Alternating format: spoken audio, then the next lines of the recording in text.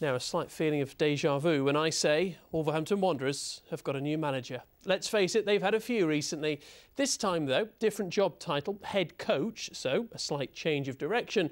And let's face it, after making history by becoming the only club to suffer back-to-back relegations from the top flight twice, they needed a change of direction. Wolves have a new manager. Not him, that's Terry Connor. And no, not him, that's Stolar Solbakken. And no, not him either, that's Dean Saunders.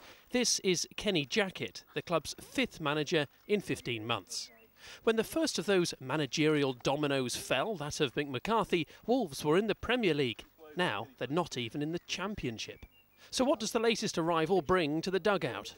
I think that I can bring some experience. I think I can point them in the right direction and actually use the very good structure that they have. I mean, they have a fantastic academy and you know, it's a major boost for the club, and you know, they're assets that I want to be using as the head coach to make sure that we have a successful first team.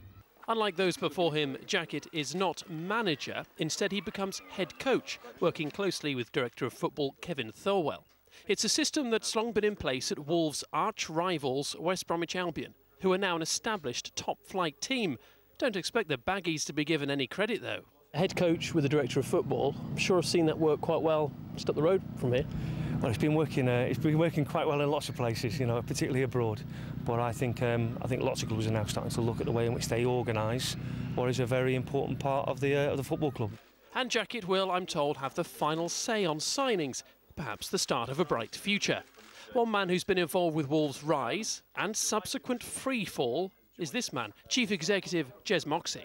Well, I'm not sure we've got long enough to actually run through everything that we've gone through and learn from mistakes that have been made, learn from the experiences that are sometimes cruel and difficult to handle. But I think we are an experienced football club who knows what it's doing, and in this appointment I hope that fans will see that positivity. And this appointment does make sense. Jackett was involved in promotions at Watford, Swansea and Millwall, who he also led to a Wembley FA Cup semi-final.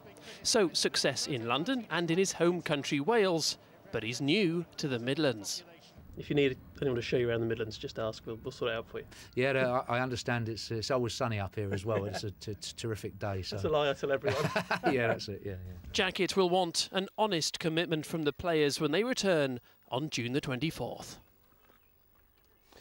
A woman from Chesterfield who was born with